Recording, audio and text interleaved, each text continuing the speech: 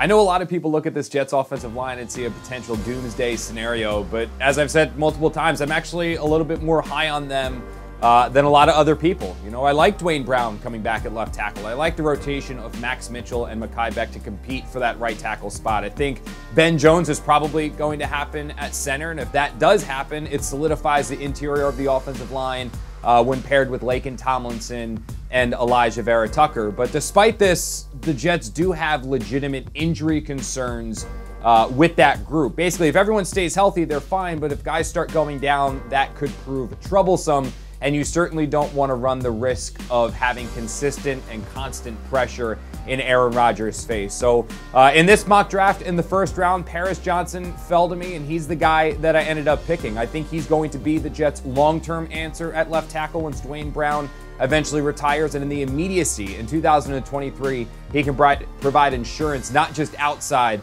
but inside as well.